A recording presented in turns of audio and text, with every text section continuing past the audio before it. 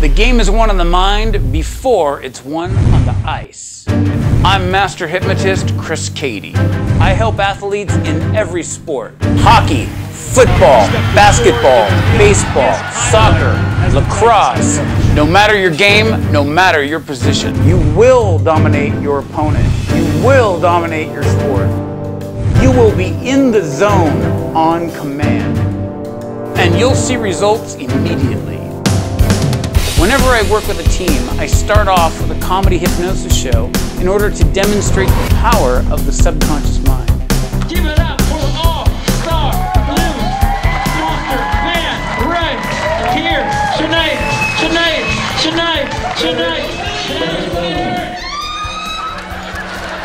There's a tremendous value in using hypnosis for team building and team bonding events. It builds on and reinforces that they really are a team and that they're there to work not only physically as a team but mentally as a team as well. The first thing we do is we do a comedy hypnosis show so that the entire team gets a chance to get hypnotized together, and they really let go and they have a whole lot of laughter, and laughter really brings people together. I'll tell normal everyday people that they are world famous musicians and that they play their instrument incredibly well. And so when you see them in the show, you'll see their posture, everything about them is their perception of themselves is that they're an incredibly famous musician. I find somebody in the show who's got a tattoo on their arm, and when I snap my fingers, the tattoo develops some kind of magic powers. It might jump arms. It might start talking to them. It might fly around the room. And it's always a ton of fun because it's completely bizarre. Putting away, call it back. Say it like you're a football player. I'm back. Command it now. Say it like you're a football coach. It's not listening. Up, down, get your feet chopped. Give me three, give me three now. You're not intimidating enough.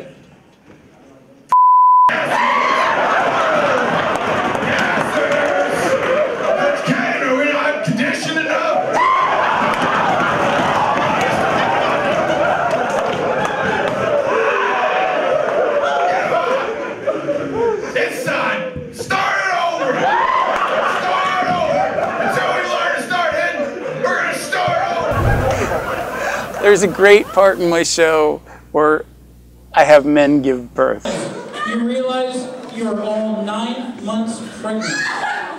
It's a tremendous amount of fun to see what a male version of childbirth is. They are pushing and trying to push out that baby, and sometimes I make them have 2 or 3 babies, and they believe it. We take a little break, and then I explain to everybody, now, here's why all that happened. You saw the fun side of this. Now there's a serious side too, where I'm going to teach you to really use all of your mental resources to make you a better athlete. Using techniques developed by my coach, mentor, and friend, sports hypnotherapist Peter Siegel, I will help you unlock potential you didn't even know you had. Here's Peter with Dean Kennedy of the LA Kings. So right now I'd like to show you one man and how he prepares for battle on ice. You might say that Dean Kennedy believes in mind over matter. Dean Kennedy is a defensive man for the Los Angeles Kings. He's good or he wouldn't be where he is. But in Dean's mind, he can always be better. You feel your eyelids closing. Now your eyelids are closed down and sleep. We work so much on the physical part of the game, and the mental part of the game is bigger than the physical part. And because whether you're playing hockey or whatever, if you don't think you can do it, you're not going to do it. I want you to recall a time in your professional playing career, a time when your every check was lethal impact fierceness. Your power overwhelmed and your power prevailed.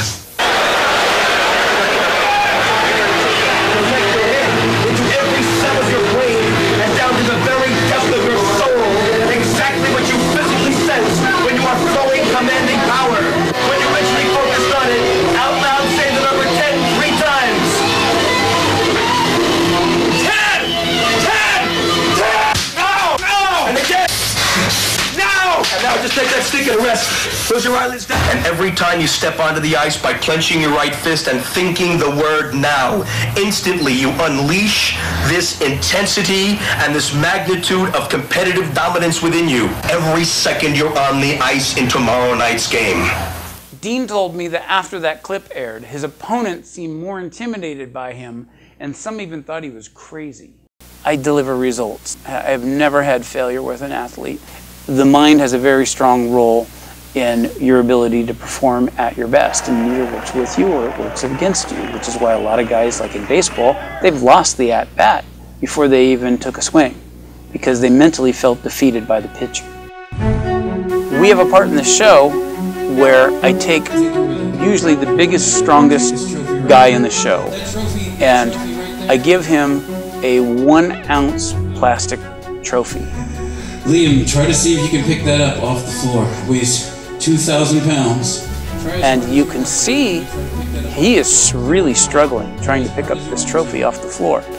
And the more he struggles and grunts and tries to pick it up, the heavier this trophy gets. He absolutely positively believes he cannot pick it up. Is it heavy? Yes. How heavy? Pretty heavy. And then I'll snap my fingers and I'll have somebody else come over and I'll say, for you, light as a feather. Light as a feather. Go ahead.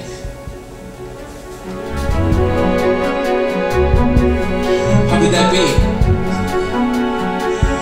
Let's see what happens. And it's all about affecting their belief systems and their realities. But how come he can do it? He's stronger. Somehow I don't think so. He looks stronger. Okay.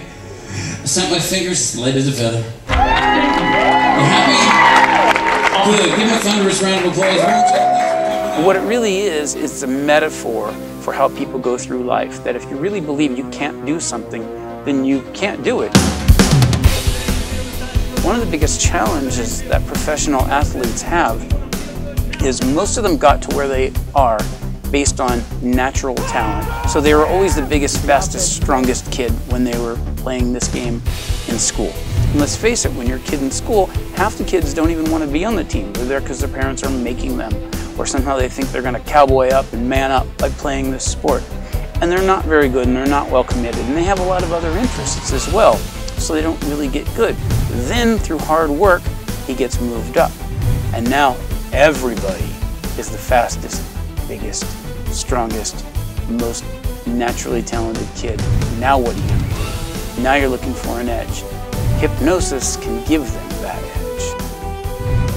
Now it's my way! Again!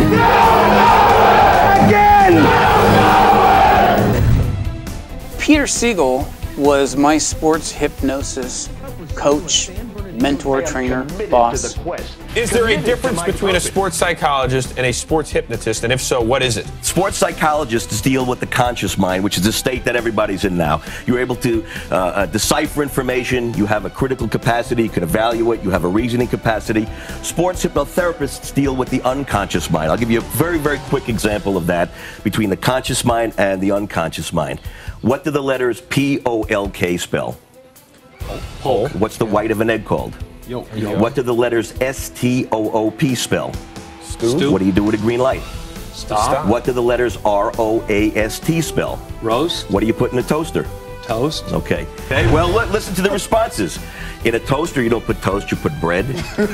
At a green light, you don't stop, you go. And the white of an egg is not the yolk, it's the egg white. Without thinking about it, you just responded based upon an unconscious assumption. Now, if you take that onto the field, you have to think about the thoughts, the feelings, and the past kinds of memories and emotions that a player brings out there. In certain situations, without thought, they react. And my job is to help them remove the negatives and strictly deal in a positive, powerful state of mind. And his list of clients was the who's who of the top Hall of Famers in sports, in NFL, in NBA, in Major League Baseball, in the Olympics. And I got to benefit from all of that training and all of his cutting-edge methods. And I apply them to my clients today. I've been working with Scott Spizios. He's a two-time World Series champion. And his father, Ed Spizio, also a two-time World Series champion. And his father figured out way back when, the game is won on the mind before it's won on the ice. And that's because of mental preparation. You need to be able to go out there focused on what you want to do, and he's helped me be able to look at things, what I'm gonna do and how it's gonna feel once I get it done. I have a inner confidence that I've never really totally understood. Guys pumped up, guys focused for the game. It was brought us all together. You just feel the power, and the team was really fired up about it. You know, we were talking about it the whole time before the game, and you know, it just, as it shows on the scoreboard, I guess. You know, done a great job helping me, and I think that tonight's game, I was really focused in on what the exact points that I need to do. I never thought I could pitch in the big leagues, but here I am, and I'm doing well. You automatically think the word devastate. You're now ready to fire a flaming, overpowering fastball precisely to your chosen point. An athlete should spend a lot of time usually using hypnosis and visualization so that they actually place themselves in a winning competitive situation long before they set foot on the field. They do it mentally at bed at night, and especially critically the night before. Women are profoundly responsive to hypnosis, more so in many cases because they're very in touch with their feelings. I've worked with a lot of female volleyball players, softball players, gymnasts, basketball players, and cheerleaders too for gymnastics cheer. Many athletes are surprised at how quickly this works, and they just can't quite figure it out. Well, it was all because they started working on a part of their game that they never worked on before, which is their mental game. Rob Tenier, head football coach at Morehead State University. Chris Cady came in and visited with our student athletes today. I would recommend him to your student athletes. The show was outstanding. It was funny, it was hilarious, and then there was obviously a focus side to it, a mental part of it that our student athletes were really attracted to. Our guys laughed today, they had a good time, but I'm also excited to see the benefits of the mental part of it. I can already see within the first few hours after the program that it's going to be beneficial to our football team. I have a skill set that you may have been overlooking because you've been completely focused on strategy and on winning and on strength and conditioning and all the physical aspects of the game. But I'm really focused on the mental game. Mental game training intensifies your focus. It gets you locked in, playing as the maximum you. I do sessions in person, on the phone, or online.